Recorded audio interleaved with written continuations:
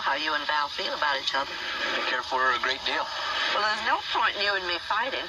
Now, I suggest we bury the hatchet for Val's sake. Nothing on earth would give me greater pleasure.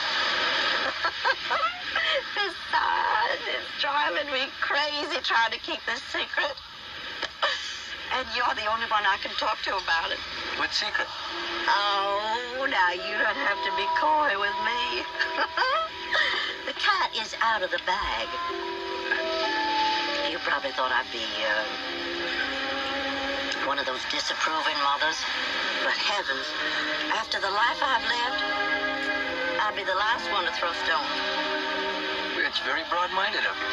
I'd even understand if you two wanted to live together without being married. Except I think you'd be making a big mistake if you got rid of me in the process.